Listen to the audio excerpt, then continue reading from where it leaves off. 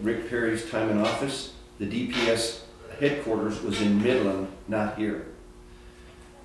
Politics should keep out of these issues. We need solutions, we need leadership, and we need folks that will come to the table to make the solutions happen in short, mid, and long-term time frames. You had a question? Yeah, Bob Cook from Redco yesterday said these numbers are alarming, that he's not seeing this with the company he works with. He says that they're still, looking at Mexico to relocate, and if they've had any effects on job losses, it's because of the recession and not because of the cartels. With all due respect to Mr. Cook does not know what he's talking about. You've had 100,000 jobs lost in Juarez. Many of those came from contraction due to the recession. When the United States automobile industry loses sales because people feel insecure about the ability to finance an automobile, it affects Juarez. But without question, the security issue is now affecting those companies. The real issue is how do we work together across the region to cement job manufacturing futures, to work in clusters that are coming to our region like energy, particularly solar, and to make sure we're growing manufacturing jobs, not losing them. His failure to deal directly with these issues is one of the problems.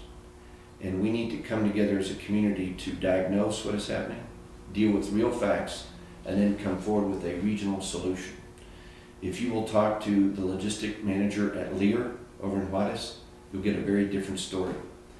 At Lear, gang came in, stole the ATM machine right off the floor, put a gun to the head of the employees who were on the ground, and stole the payroll.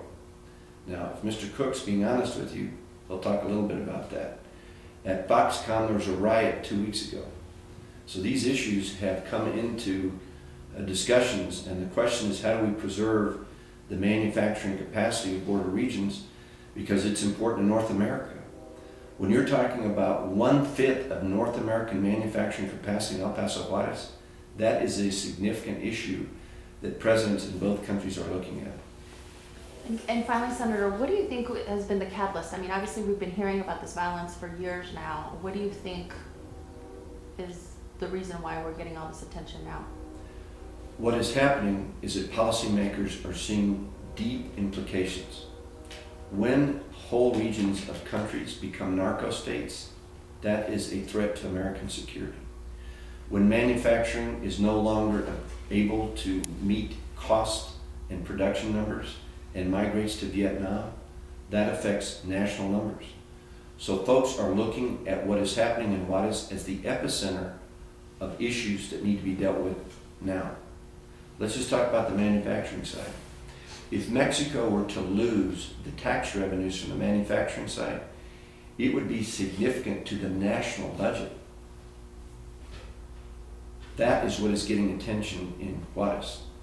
When each of these border communities, to a degree, is experiencing the same issues, Reynosa, for example, if you went and tracked the murder rate in Reynosa, it's rising because pressures in Juarez are moving gangs to there for that trade route. So it is not an El Paso Juarez issue. It is the 2,000 miles of the U.S.-Mexico border that need to be dealt with in the aggregate. The border has 100 million people in it now. If you go up 250 miles either side of the border, you have 100 million people. If the border were a nation, it would be third in output. So these issues are very important internationally to deal with, and that's why Juarez has become the center of reforming policy. What Napolitano, Clinton, and Gates will do in Mexico is to articulate and confirm these 4 pillars in anticipation of the president's meeting in May. This started months ago.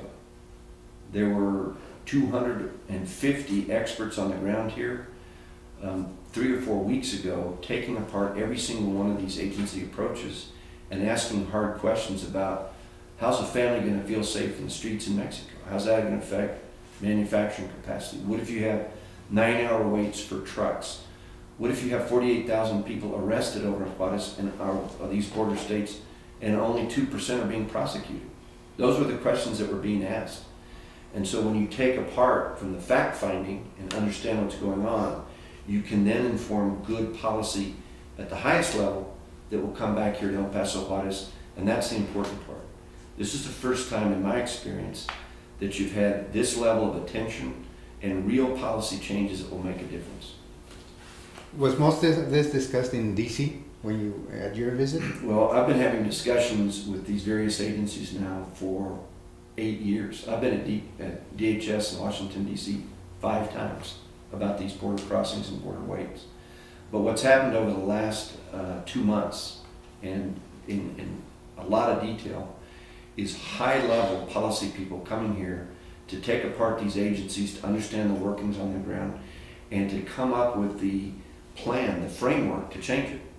So what will happen at the highest level is you'll hear something called Merida 2, which will have 4 new pillars, 4 new foundation elements built around the 4 that we just articulated, that will have significance here in El Paso because it will change how DHS works, it will change how they work over at Customs, CBP, it'll change how we integrate with Mexican law enforcement, and ultimately it'll change how Texas works, because these agencies on the ground are the majority of law enforcement. It's not DEA and FBI that keep us safe.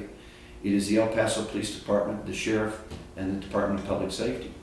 So making these agencies work together, share information, and get after these forfeitures is really one of the keys to making this work. Did the murders that happened this past weekend have anything to do with pushing this a little bit faster than maybe it would have moved? If I were to identify the tipping point, it was the massacre in Juarez of 15 teenagers. When the president of Mexico identified them as drug cartel operatives, when in fact they were completely innocent, it sparked outrage in Juarez.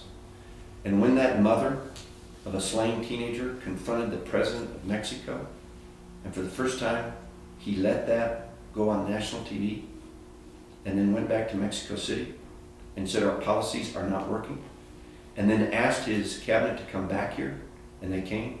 And then he came a 3rd time with these 2 consular officers that were slain. The real significant turning point was that event, because the emotions, the outrage, and the voicing of real concerns in Juarez is what changed his mind about what needed to be done. When he decided and was willing to admit policies were not working on the ground, that was the catalyst, because all the agencies on the Mexican side are now engaged. The fundamental question is safety on the streets. How do families feel safe when there is widespread corruption in the police force and the law enforcement system, all the way up to the judges, does not work? That is the most vexing question in these discussions.